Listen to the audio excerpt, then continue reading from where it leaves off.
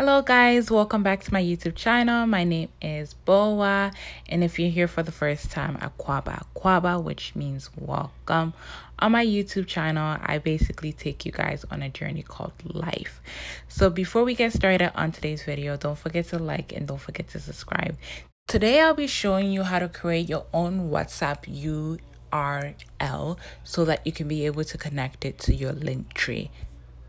All right, so let's get started. So the first thing that you're gonna need is basically go on a blank page on your note basically app and just type in this URL that you see me typing.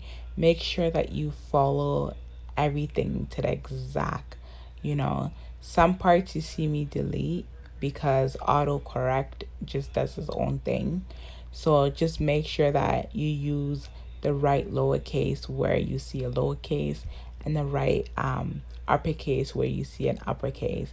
For example, with the WhatsApp, use the right uppercase W, the right uppercase A, and the other parts that you see lowercase, just use the lowercase.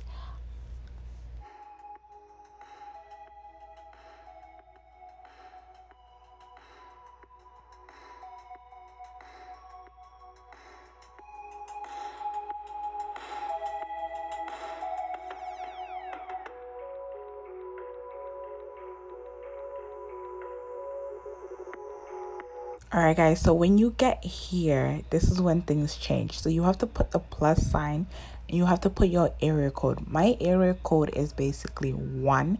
So depending on where you live, you have different area codes. So then I put my number, then I highlight, copy, basically. Then I'm going to go on the website, any website. You can use Google. So I go on Google and then I paste what I selected and then it takes me here and then I basically click open. So me clicking open ensures that I've done the process correctly.